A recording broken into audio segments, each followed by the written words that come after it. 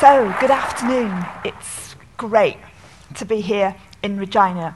You know, in my job, I get to work with leaders of health systems all over the world. So, I feel quite well qualified, I think, to be able to say some things about what's happening here in Saskatchewan. And I'd honestly say that what you're doing is globally significant. I think it's ambitious, it's creative, and I think the eyes of the world are on you. And at the end of my talk, I maybe want to say something about my reflections on each of my visits. And this time I get a real sense of progress, and I look forward to my next visit. So our theme today is about building and aligning energy for change. And I'd say if we look at the evidence about large-scale change, how do we change a whole system? How do we create system changes that impact and create improvements for every single patient in the province? That actually focusing on energy for change is a very helpful way of thinking about things. So let's start off with some data. And it's some data from McKinsey, so it's got to be right. The reality is that most big change doesn't achieve its objectives. So if we were looking at the lean transformation program that's going on at the moment across Saskatchewan, and we were to say, what are the odds, okay, based on other large-scale change efforts, and we'd actually say, where we stand at the moment, the odds aren't that good, okay? So if we look at this data, what it basically says is that only about 25% of large-scale change initiatives, okay, get anywhere near to achieving their objectives, so that little orange segment there, okay? And furthermore, only about 5% of big, large-scale transformational change programs get to a stage where they actually achieve their objectives, the objectives are sustained, and we then go on and make even more change. So I guess for all of us here, as members of the Saskatchewan health community, the big question is, what do we need to do in terms of our transformation effort to make sure that we are at least in that 25% group, and ideally in the little green 5% segment. So what I'd like to do today is to humbly share some ideas around what might help to make that happen, or some things to think about. So the methodology, the philosophy that we've chosen as our vehicle for transformational change is lean. If we look at the evidence base, at the published research about lean efforts, what it tells us is actually the same factors that apply in other large-scale change efforts apply in lean transformation, okay? So actually, if we take evidence from other large-scale change efforts, it may be very helpful for thinking about what do we need to do to make sure that we deliver our very ambitious goals for our patients and our population. So, why is energy so important when it comes to thinking about large-scale change? What the evidence tells us is that the thing that we most want to happen, i.e. that we deliver lots of change and lots of different levels of the system, and we're able to sustain it, the thing that we most want to happen is the thing that is least likely to happen, okay? And it's number 3 in order of frequency. The thing that is most likely to happen is that we work very hard, pushing the change forward. We get so far, and then it runs out of energy. It simply fades away. So our question, or our issue as leaders of large-scale change, is what do we need to do to really build and sustain energy for change for the long haul? So, some ideas. If we look at the evidence around large-scale change, what it tells us is if we want to create and deliver that big change, we need to think about intrinsic motivators. If you like, these are the things, the factors that, when we think about our workforce, our communities, our patients, connecting with values, connecting with the things in our hearts that are important to us, the things that create energy and creativity. So we're talking here about connecting to a shared purpose, like why are we doing this change? Why is it important to us? Why does it engage us? How do we engage and mobilize people for change? Our leadership, our workforce, our patients, our communities. How do we build motivational leadership? Okay? Very, very important in terms of large-scale change. But we also know that intrinsic motivators aren't enough. Okay? What often happens is that where systems or organizations have tried to create large-scale change, largely through intrinsic motivators, what you end up with is lots of little projects all over the place, with lots of highly motivated, passionate people making changes. But all those little changes don't add up to change across the whole system. And actually what we want is a situation where every person in Saskatchewan will get great care. Okay? And so just focusing on intrinsic motivators isn't enough. And we'd call it 1,000 flowers blooming, lots of little changes all over the place. So what we also need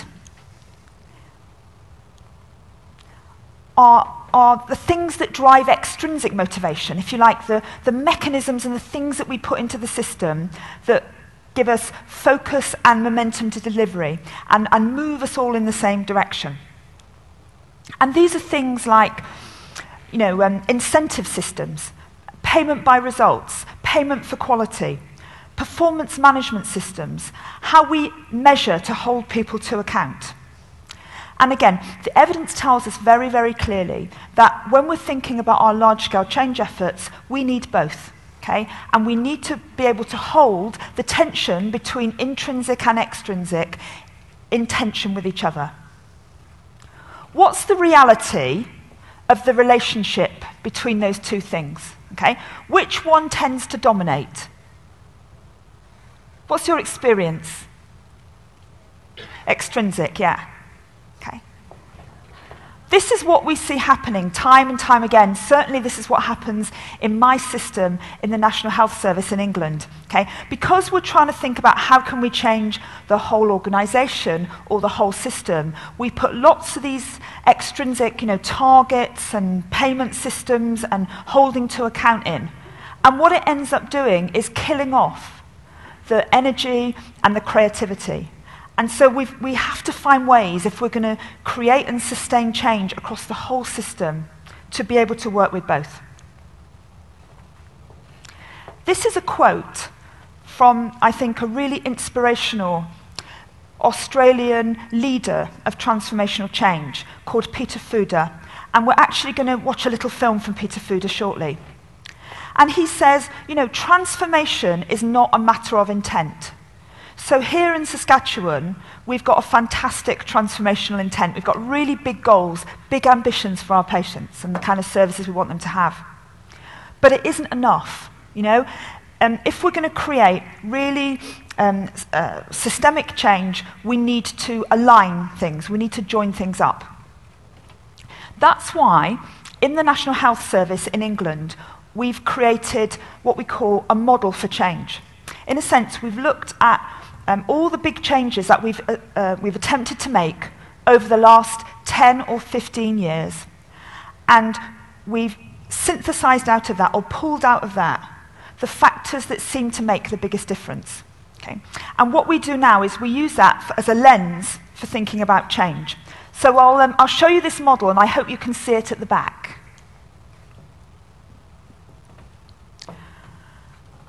So these are 8 factors based on evidence that we should be thinking about in terms of large-scale change. And I think, when we talk about our big change efforts here, okay, it's a very useful lens for saying, are all of these 8 factors present?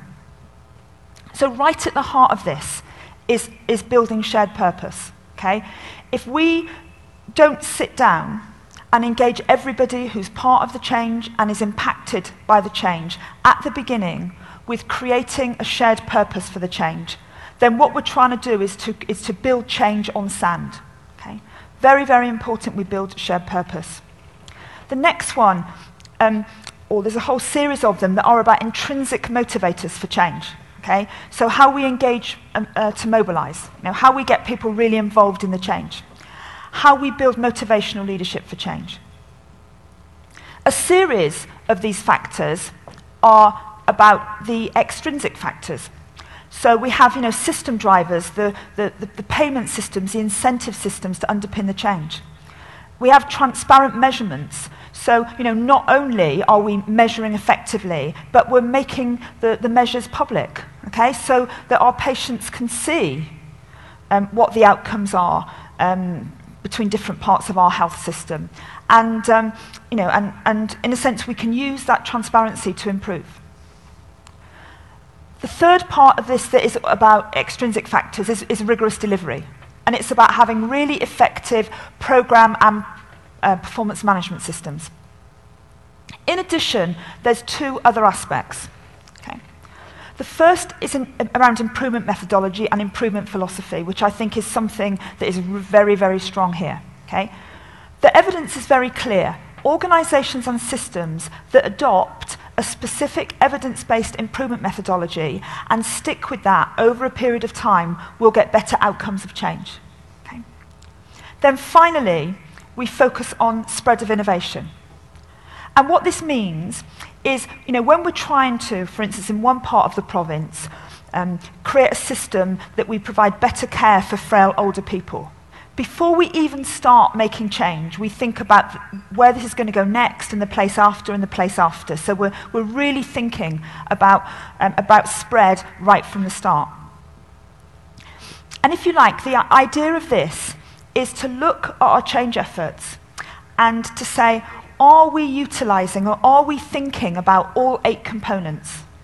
And even more importantly, are they all lined up and joined up with each other? Okay, I'm going to give you like a little conversation on your table now. Looking at those 8 components, okay, say hello to the other people on your table. I hope you can all see them okay. And talk about which one appeals to you the most. Okay, which one do you feel most attracted to? Okay, so just have a conversation for 2 or 3 minutes. So let's get an idea of some of the preferences that we have in the room. So what I'm going to ask you to do is to commit to just one, okay? In terms of which one do you feel connected with or attracted to the most?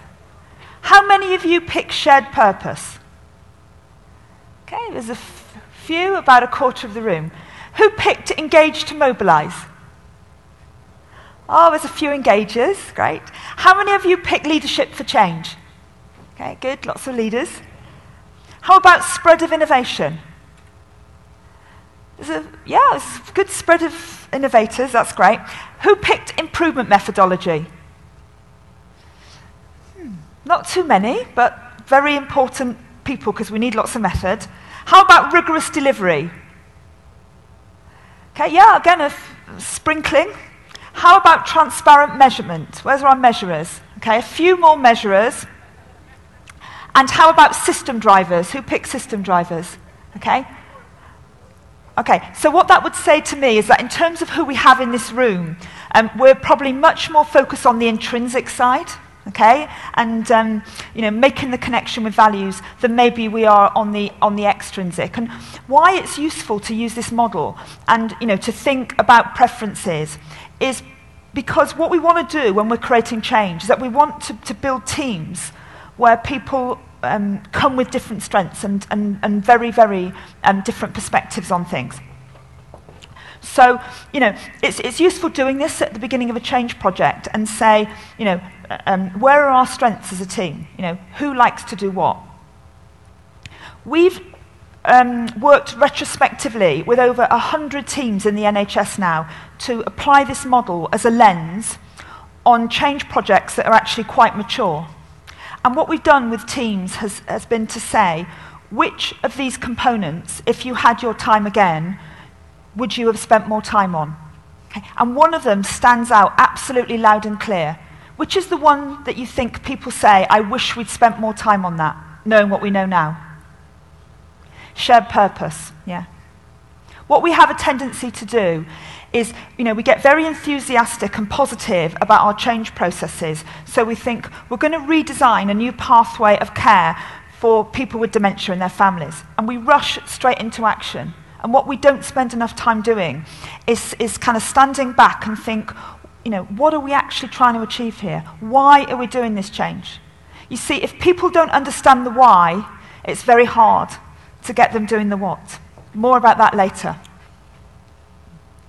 So we work with this approach in lots of different ways. And one thing we do is that we ask teams to evaluate where they are by each of the 8 components. And one of the things we do, we use these, which are called spider diagrams.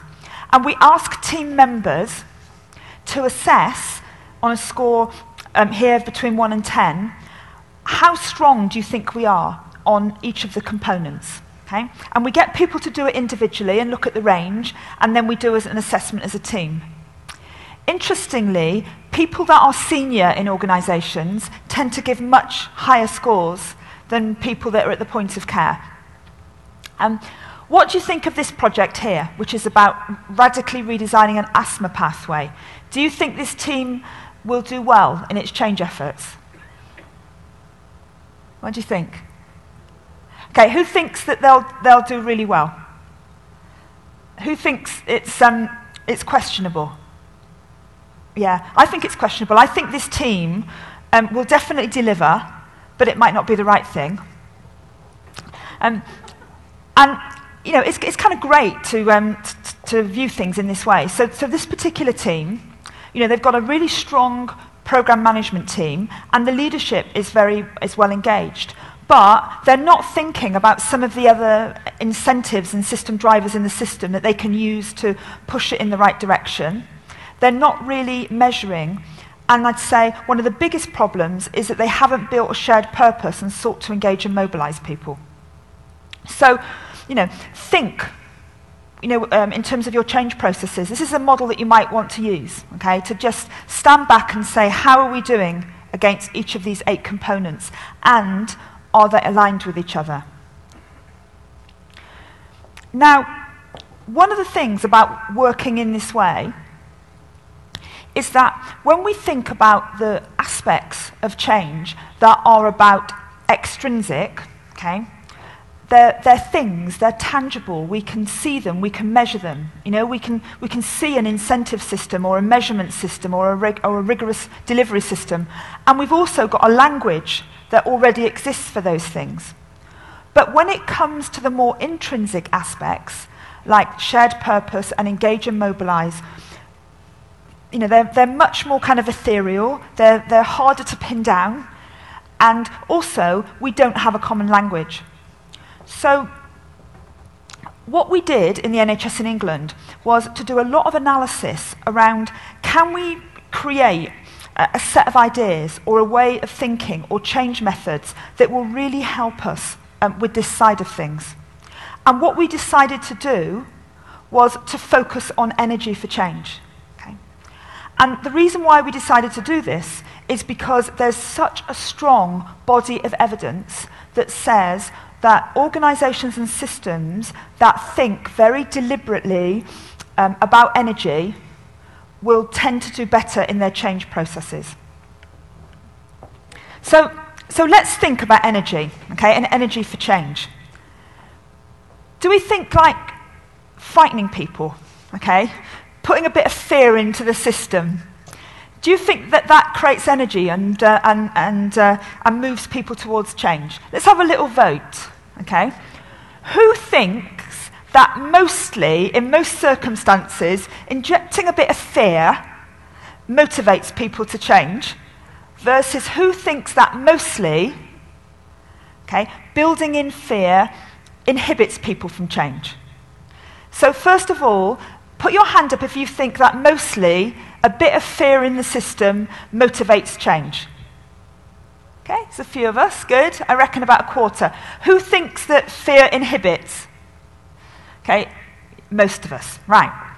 And what I want to do now, I want to show you a little film about energy for change. And this comes from Peter Fuda, who I talked about. And what this is about, this film, is Peter Fuda's experience of working with 7 chief executives. These were chief executives of private companies, okay, who wanted to deliver transformational change in their organizations. So we're going to watch this and we're going to think about some questions afterwards. So, here we go. So let's talk about the fire metaphor. So the first question I asked these 7 CEOs is why? Why do you actually want to undertake this transformation journey? Initially they said things like, I can see big storm clouds on the horizon, or our financial trajectory is poor, or our competitors are more aggressive, our customers are squeezing us, our staff engagement is at an all-time low. Over time, they began to talk about more personal reasons for beginning their journey. Things like one CEO said, my reputation is on the line. I'm afraid I will look really stupid if I can't build a company of substance. Another said, I'm physically exhausted. I can't keep going like this.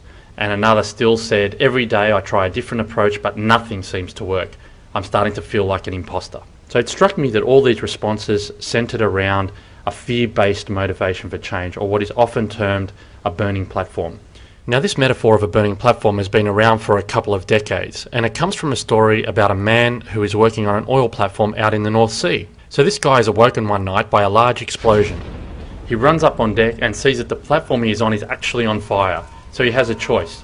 Does he stay on the platform and burn to death, or does he jump 150 feet into freezing cold water and hope that he survives? He makes the decision to jump, somehow manages to survive the impact, and is eventually picked up by a rescue boat just before he freezes to death. When asked why he jumped, he replies, better probable death than certain death. So in a business context, this implies that fear and extreme urgency are not only necessary but desirable motivators for change. In other words, in order to transform, we all need to run around with our arse on fire. Now, as it turns out, in the land of burning platforms, there are far too many pyromaniacs. What I actually found was that while some urgency helped motivate the CEOs to begin their journey, a fear-driven motivation was not what sustained them over time. What they all spoke passionately about was a burning ambition, a very personal fire that burned within. They spoke about things like fulfilling their leadership potential and redefining their definition of success to include balance, and a deeply held desire to live a big and authentic life.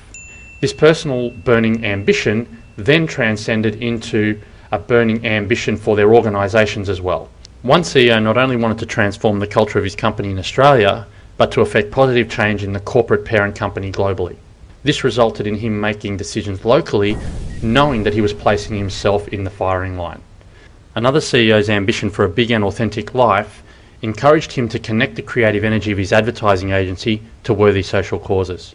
This ultimately manifested itself in one of the largest social movements any of us have seen in recent years, that of Earth Hour. So what I've learned through all of this is 3 things. The first is that to sustain a transformation journey, shifting from a burning platform to a burning ambition is absolutely critical. Why? Because this shift allows leaders to be calmer, more purposeful and more responsive to the inevitable challenges that they're going to face. Secondly, it's also vital for a leader to not only articulate the organisational reasons for change, but to delve deeper and establish very compelling personal motivations for change. Finally, the fire, or the big why, is actually a crucial part of how leaders transform. As Nietzsche said, he who has a why to live can bear almost any how. And this is why I place the fire at the centre of our 7 metaphors. Because if the fire goes out, all other factors are redundant. Peter Fuda's 3 lessons for transformational change. Let's think about those in the context here in Saskatchewan and our ambition. In order to sustain transformational change, we as leaders need to move from a burning platform, which he defines as fear-based urgency, to a burning ambition, a shared purpose for a better future. So, what we should think about is, to what extent are we really articulating, getting across our burning ambition in terms of transforming healthcare here in Saskatchewan. Secondly, we as leaders need to be able to articulate personal reasons for change as well as organisational reasons. Okay? The evidence around this is very, very clear. That if we want to influence people to get involved in change, okay, if we want to call them to action, then we need to make a connection at the level of emotions through values. Okay? And that means that we need to be telling personal stories. Because if we want people to get involved in our change, we need to talk about our own experiences, tell our own stories, so people can hear our values, and through hearing our values are much more likely to get involved in change. And then finally, if the fire, the compelling reason, the why, the sense of shared purpose, if that goes out, okay, the energy goes. All other factors are redundant. So, what I thought we'd do is we'd kind of have a little practice of this. So, I want you to talk to the person next to you. I'm going to give you 1 minute each, okay? What's my burning ambition for my service, my community, my patients, my family, at whatever level you want to connect it, and try to make it personal, okay? Tell the other person why this ambition connects to your own personal motivation. So, have some conversations, and the first person, start telling your story now. I'm going to move us on.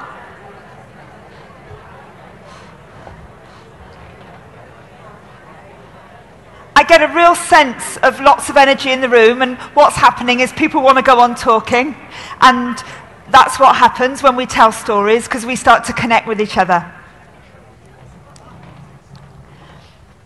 So, let's carry on with this energy theme.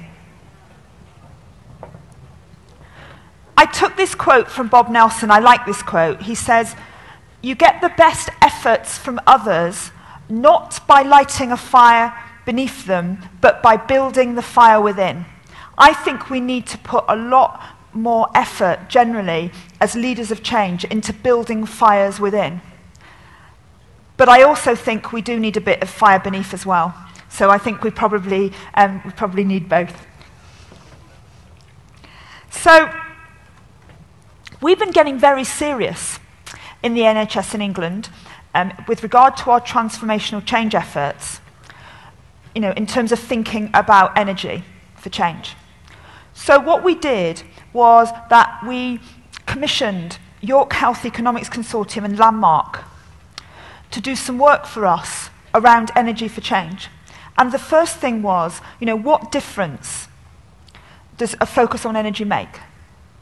And across the board, you know, from a number of different sources, there were significant reports around you know, focusing on energy, the extent to which it helps change processes to deliver results, and particularly to sustain them. But what our research partners also did was to develop a framework to help us to think about energy in our change work. So what I'd like to do now is just show you a little film that talks about the energies that we've developed. And obviously this is written for the NHS in England. So like in your mind when you watch this, like turn it away from the NHS and, you know, make it Saskatchewan, okay? Let's roll the film.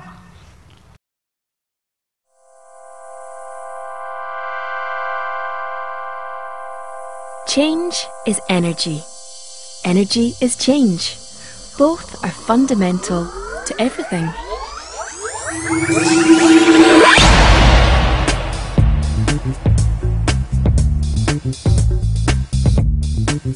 The universe, some physicists say, exists because of a quantum change that occurred over 13 billion years ago. And the energy the Big Bang released drives every part of our vast universe. Change generates energy, and energy drives change. We live in a constant flow of both. Everything changes. Life is eternal flux. That's good. Change is a positive force. Harnessed properly, it helps us build on the success of the past so that the future is better and life improves for us all. The trick is to harness the energy that drives change and that change generates. And change generates an immense amount of energy. It's what underpins everything we do. In the NHS, change is a constant. We work in such a big, diverse and dynamic organisation, dealing with millions of people who rely on us to make their lives better. And the only way we can do it successfully is to focus the power of change so it makes a real difference. That takes energy, positive energy, from lots of people, united by a common goal to keep our population healthy. As an NHS system, we're always trying to drive change. But there's a problem. Many of the projects we start, we don't finish or get to our final goals. We run out of energy, which means that sometimes important changes don't happen when they're needed most, or happen in a few isolated areas and they aren't sustained over time. That affects us. It affects the whole NHS and ultimately the patients and people who rely on us. To make change successful, we need to align our energies externally to create a powerful force for change. We also need to manage our own energies internally as a leader. All 5 energies are vital. They're what make us human. They make everything happen. They energize change. We need to be honest. Right now, we're not always in balance. Often the energy isn't flowing properly. The momentum for change falters, and it's easy for people to get fearful and lose hope. Feelings which can be contagious and lead to projects grinding to a halt. And if we overemphasize on any one energy, we get an imbalance. That's why it's important we work together to bring all energies into balance and harness and direct them towards achieving our goals and objectives, so that the majority of our projects achieve our goals for patients and the public. That will help us to deliver the change that's urgently needed. And that takes leadership. Leaders know how to balance the energies of their people, as well as themselves. And of course, it's important to know your own energy and how you manage it, to recognise when things are out of kilter, and then act decisively to balance them. When things change for the better, it's a great feeling. You feel like you've really done something important, something that has an impact on the people we serve, the entire NHS, your team, and yourself. This unstoppable flow of change can't be halted, so it's better to make it positive rather than negative.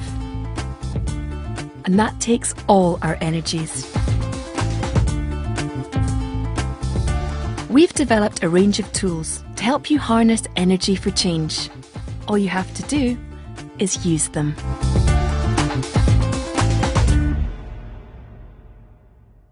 Right, so let's do some thinking about energy.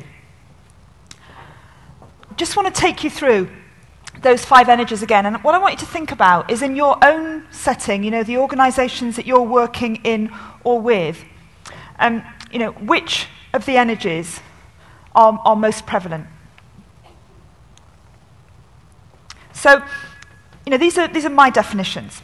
Okay. So, the first one, social energy. This is the energy that is about alignment, partnership, working together. Where we have strong social energy, we have a sense of us and us rather than us and them. And so many of the things that we're talking about at the moment, new kinds of care partnerships, okay, partnerships between patients and providers, integrated care, need strong social energy. The second kind of energy is spiritual energy. And this is the energy of hope and possibility. It's the sense of a different future that we all aspire to. And where spiritual energy is high, it's easier for people to take that step, feel more confident about taking that step towards a different future. The third energy is psychological energy. And it's like the bedrock, it's the foundation of all the other energies. And it's the energy that is around me as an individual. And it's the extent to which I feel psychologically safe to innovate and take part in change. It's the extent to which I feel resilient. I trust the people around me to create change. The fourth energy is physical energy.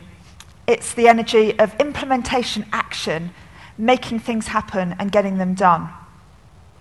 And the fifth energy is intellectual energy. And this is the energy of thinking, planning. It's the kind of energy that we use when we pull together our transformation plans on a big scale and think through in a very rational way what needs to happen where, which processes do we need to change, how are we going to reorganize our structures. And we can tell in our organizations when energies are high and low. So, in terms of social energy, okay, where it's low, people feel very isolated, very alone, okay, out on the edge. Where social energy is high, we have a strong sense of solidarity. We're in this together, we can do this together. When spiritual energy is low, as an individual, I feel very uncommitted. So my organization, has set its vision and its mission, and it's moving in a certain direction, but I don't feel very committed to that. I don't connect with it. Yet when spiritual energy is high, there's a real sense that, the work we're doing it for very profound, value-driven reasons. We have a higher purpose, which creates tremendous energy for transformational change. When psychological energy is low, things feel kind of risky and, don't want to put my head above the parapet. I'm not going to innovate. I'm not going to do things differently. I'm going to batten down the hatches. Whereas when psychological energy is high, I feel safe to try new ways of working, to do new things. When physical energy is low, we have a sense of fatigue. We talk about, change fatigue. Burnout, low physical energy. When physical energy is high, we have a real sense of vitality. And finally, intellectual energy. When intellectual energy is low, we make really stupid decisions. Like, why the hell are we doing that? Like really illogical decisions. Yet when intellectual energy is high, we work with really, really great reason and, really think things through very well. Just going to give you a couple of minutes on your table. In terms of where you are, the changes that you're involved in, and the teams that you're involved in, looking at the highs and lows of the energies, where do you think your team is? I'm going to move us on. I'm just going to show you a couple of examples where we've worked with different teams from my system in the NHS in England, and the kind of scores around the energies that we've been exhibiting, and that's the warm-up act. Because what we're then going to do is to look at what we've learned so far about energy for change in Saskatchewan. So what we do, we've got an online tool, and a number of you have filled this in already. How many of you filled in the Energy for Change Index? 43 of you have, so that's great. So what I hope is going to happen, okay, at the end of the Quality Summit is that you're going to be so inspired by this, everybody else, that you're going to fill it in as well. And we're going to be able to get, a real good assessment of where Energy for Change is in Saskatchewan. So one of the things this does is it gives us a profile, okay, around energy for change. And it says, where are we as a team or an organization, or in our case, as a whole system, where's our energy for change at the moment? Are some energy of the 5 domains more dominant than others? What's our optimal domain? And what would it look like? So what we do, what it gives us, it's like the spider diagram. If the energy on that particular domain is low, then the mark is towards the middle. And if it's high, it's out towards the end. Okay, let's have a look at a couple of NHS teams. Okay, this profile here is very typically from a hospital system in England, and it's to do with its transformation efforts on cost and quality. Okay, have a look at that for a minute. Maybe talk. What do you think's happening there? Okay, in terms of their energy, and what do we ought to do about it? Just have a look at that and maybe talk to people around you. Okay, let me show you my assessment. What's good about this team is that we have an environment here where we've clearly harnessed the energy of the people, and there's a momentum for change, okay? Because there's high intellectual and high physical energy. However, we've failed to engage people fully because social energy is low. And this imbalance creates a situation where people feel uncertain about how they can contribute, and therefore a sense of risk. So what we see there is that psychological energy is low, and a lack of hope for the future, hence spiritual energy is low. However, the good thing is that we can build energy for this team and help them to get better outcomes for their change efforts by building the solidarity of the team and also by developing a shared purpose. This focus, okay, this kind of profile, high physical energy and high intellectual energy, we see very, very much in our system. And you know, when people talk about change fatigue and change burnout, it's typically this kind of profile, okay? Let's look at a different one now. This one is from a team in community services, okay?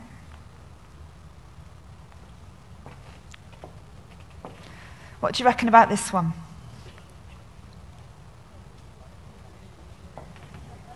I'll show you my assessment. So what's good, okay, about this energy profile is obviously very high social energy. This is a mature team that's worked together for a long time, and they've got very strong connections. And you know, there's a real sense of coming together, solidarity of strong relationships.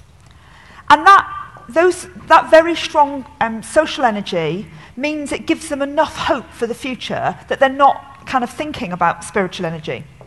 But the problem is that this energy is undirected, okay? So there's not a sense of shared purpose and spiritual energy, because the rational argument and the shared purpose hasn't been agreed, hence low intellectual energy and low spiritual energy. But the reason why there's such strong psychological energy in this profile is because the social energy is so high. So there's quite a lot, you know, that we can do with this team, okay, to help build their shared purpose and their spiritual energy, and also their intellectual energy. Right, let's talk about Saskatchewan. So obviously, this is a very small sample, and you know, I think we can't draw conclusions from it yet, but I want to show you what the results are so far, because they're actually quite interesting. And you know, we really, really hope that when the link goes out again with the evaluation form, that more of you will fill it in so we get a bigger picture. And wouldn't it be great if enough of us fill it in that we can create a baseline of energy for this year, and maybe next year, with the next Quality Summit, we can look at it again and see how our energy is different. I think it would be a really great thing to do. So what we did was we gave you two questionnaires to fill in online. The first one, this one, is a set of questions, okay? And what this enables us to do is to kind of understand where your energy is at the moment against the 5 domains. And the second part of the questionnaire was like a self-evaluation, so we actually tell you what the energies are and ask you to do an assessment against that. So, of the 43 respondents so far, the first thing is that the energy for change is very high. So where we've been doing this assessment, and you're comparing it against our NHS database, okay, we've had energy ranges from 54% to 84%. And our energy here in Saskatchewan is 77%, so that's pretty much towards the top, okay?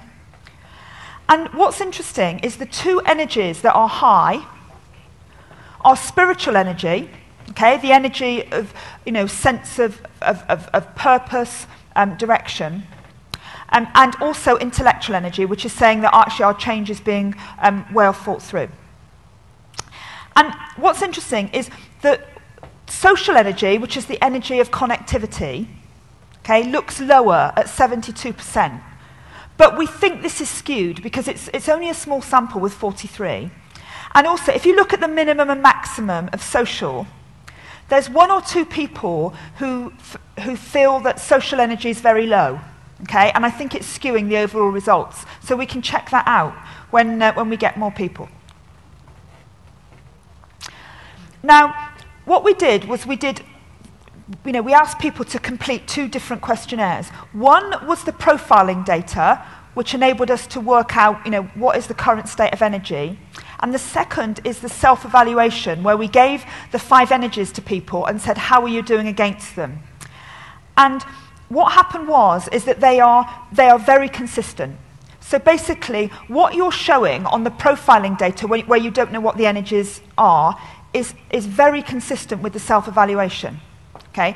Which means that basically the people that took part in this showed very good self-awareness of their energy for change. The only area where there was a difference between the 2 was in physical energy, the energy of action, making it happen, getting things done. Because we self-evaluated our physical energy at 70, but actually when we did the actual profile that said how is our energy at the moment, when we didn't know it was about physical energy, we had a much higher score at 76. So our physical energy is probably higher than we've rated. Now, this is the equivalent. When I showed you Team A and Team B in the spider diagram, this is the Saskatchewan equivalent of that. And what we've got here, can you see 3 different rings? Okay. The green ring is how I have evaluated my energy at the moment. The blue ring is the energy of the people I work with, where I think their energy is. And the red ring is how important this energy is. And what's important, okay, is to look at the gaps between each of the rings, when it comes to the 5 energies. And if you look at the green and the red rings, what you can see is that when it comes to intellectual energy and spiritual energy, there's hardly any gap between the red and the green. Can you see that? But when it comes to physical energy and psychological energy, there's a big gap between the red and the green. And what the group is basically saying is, we'd like to work on building our physical energy of making things happen and getting things done, and our psychological energy, feeling safe about doing the change. What was very interesting about this group, or this profile, look at the blue ring in the middle. What people were saying consistently is, my own energy is much higher than the people I work with. Okay? We were measuring our own energy at one level and measuring other people's energy at a much lower level. So I think it would be really good to have some conversations with each other about why we're thinking that. Now, this is really interesting to us. Okay? One of the things we looked at is energy for change influenced by how distant we are from the chief exec? So if I'm somebody who's like a vice president or a chief exec, is my energy higher than if I'm somebody, a frontline clinical worker? And is there a difference with regard to energy for change between clinicians and non-clinicians in Saskatchewan? And your results are different from those in the NHS, okay? Because our data set in the NHS says that consistently in our system, clinicians have higher energy for change than non-clinicians, okay? Particularly when it comes to spiritual energy, it's really marked in our system. So clinicians tend to have a much stronger kind of sense of the energy that is about purpose and direction than non-clinicians do. Okay? And also higher levels of social energy. But in Saskatchewan, there weren't those differences. Okay? The non-clinicians had the same energy levels as the clinicians, although obviously it's a very small sample, and we want to see if that's true with more people as well. Also, in the NHS, where people are nearer to the chief exec, so people that are more senior in the system, have higher levels of energy for change. Okay? But what this showed is that in Saskatchewan, okay, there were no differences around levels of energy depending on how high you were in the system, apart from physical energy. So what conclusions do we make? The first conclusion is that we want to do this with more people. So really want you to fill this in after the Quality Summit if you haven't. Okay? So the energy profile overall is 77%. Okay? But that varied widely across the different domain and across individuals. That based on this sample, it would be a good idea to focus on physical and psychological. And physical is about, how do we create the opportunity for renewal? How do we make sure our workload's appropriate? How do we create healthy work environments and healthy environments for undertaking change? And psychological energy is about how do we create the conditions where people feel safe, we build trusting relationships, and particularly we build leadership role models that show courage and trust in change. So it's early days with this, but I think it's got potential. Now, when it comes to the change model, when it comes to the energy work, the really big focus is about shared purpose. And, I think would be one of my key messages to you to really be thinking about shared purpose. It's much more than vision or mission. And I love this quote from Seth Carguilio, and he says that shared purpose is something that goes right into your gut and taps some part of your primal self. And he says, if we can bring people together with a similar primal purpose and we can get everybody marching in the same direction, then amazing things can be achieved. And think about what that might mean in the context of Saskatchewan. How do we build this incredible sense of shared purpose for change that involves our patients, our community, our workforce, our leadership, all marching in the same direction for change? Anybody know what that is?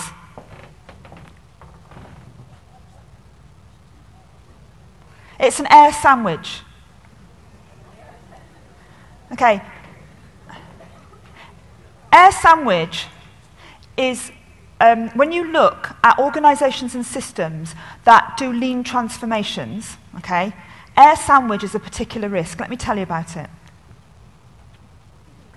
What happens is that we get the people at the top of the organization, the leadership, involved in this change process, being accountable for the change goals. And we start to engage people at the front line of care and work with patients in different ways. And what we don't do is we don't focus, properly on the people in the middle. And they start to hear really ambiguous messages. Because the people in the middle of the system, the middle managers, have been the people that have kind of made things happen, that have taken the order and the direction, and have used lots of control mechanism and accountability to make people do things in different ways. And I took this quote from Jay Derrigan. History's taught us that the number one reason strategies fail is because of the way that we carry them out. We put them into practice, we execute them. Unless we learn to engage people, not just people called executives, in a conversation about needs and wants and desires, we cannot expect to meet these needs. Okay? Not meeting those needs means we cannot expect people to even want to be engaged with us for whatever purpose. So, let's not fall into the trap of connecting with our frontline teams and getting them involved in the change process and engaging our senior leaders without involving the people in the middle just as much. Okay. One of the things that air sandwiches create is something called de facto purpose. And de facto purpose is a really big risk in lean transformations. Because as leaders, we're sending messages out to everybody else about what's important, okay? And if our messages are about things like improving processes, reducing costs, hitting targets, then our workforce, our staff, will hear that these are the most important things. And our shared purpose, our big aspiration, our big purpose in transformational change can get displaced by a de facto purpose. And these are some examples here, hitting the target, reducing the cost, reducing length of stay, eliminating waste and unwarranted variation, and so on and so on. So we need to be very explicit about de facto purpose. Anybody know what this is? No. It's a purpose obfuscationometer, okay? And this comes from a guy called Simon Guilford. And Simon is a jobbing police inspector. He's a bobby, okay, in the NHS in England, and he's a wonderful system thinker. And what he says, what we keep doing across public service is that we keep putting our change processes through the purpose obfuscationometer. So at one end, we feed in the desire of our patient or our citizen and our bigger purpose. And what comes out the other end is the de facto purpose. So he's from the police, so here's his first one, okay? The citizen says, please catch the person who burgled my house. And what the machine hears is, we cannot afford another we can only afford another 4.3 burglaries a day for the rest of the month, otherwise we'll miss the reduction target, okay? And then in education, the input, the true purpose, okay? I want my child to learn, okay? What comes out the other end, the de facto purpose? Schools should be ranked in league tables according to the proportion of students who attain exam grades A to C. I'm sure that never happens in Canada, okay? And I'm sure it never happens in health, okay? Here's one from the emergency room. Please help me to get better in my at my time of acute illness. Okay, what comes out the other end? A 95th percentile of accident and emergency room patients must be admitted, discharged, or transferred within 4 hours of arrival in this department. Okay, and we keep doing it. So one of my biggest messages to you is to think about shared purpose. And if anybody thinks this isn't happening, I'll just show you an example from my system. So one of the things that I've got an absolute privilege to be engaged in at the moment is a learning program for young leaders, okay? Young GPs in training, young hospital doctors, young nurse managers, young general managers. And they're all on a 6-month program learning how to be great improvement leaders. And they all had to do this project as part of this course that was a key area of improvement for their organisation. And I took these 100 projects from these 100 young leaders, and I gave them a score on a continuum. And if they had a low score, like 1 or 2 or 3, they were mainly focused on quality, patient, or experience. If they had a high score, like an 8 or a 9 or a 10, they were mainly focused on cost and efficiency and productivity. Look at that, What you can see there is that they were far, far more likely to be focused on cost and productivity and efficiency than they were on quality or safety or patient experience. Why is that happening? Because of de facto purpose. Because those young leaders are hearing from their supervisors and their own managers that what's most important is cost and productivity. And yet, ironically, if they were to focus on quality, safety, experience, and frame it in that way, they'd be far more likely to hit their goals around cost. So, coming to the end of my time, and I just wanted to reflect just quickly on my 3 visits to Saskatchewan. So the first time I came here was in 2008. And the only reason I came was because Pauline Rousseau from the ministry hounded me for about 5 years to come to Saskatchewan. So I came, and as soon as I came to Saskatchewan, what I realized was that this is a magic place, with a great focus on improvement, really special. And what I saw when I first came, were lots and lots of different initiatives. I talked about 1,000 flowers blooming, real focus on improvement, but it was kind of dotted all over the place. And the other thing I saw were lots of like, it sounds awful really, like flowery messages about our aspirations for change. But what I didn't get a sense of were really clear goals that everyone could connect with. So one of the things that came out of the 2008 visit was I said, we're doing this new thing in England called Releasing Time to Care. You should do it.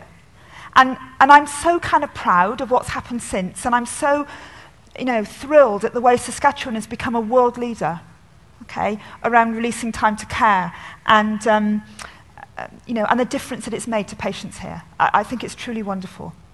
So back I came again in 2010, and I was thrilled at how much progress you'd made, and also that you'd listened to me. And what I got a sense of was a real intentionality of change. We are very serious of change.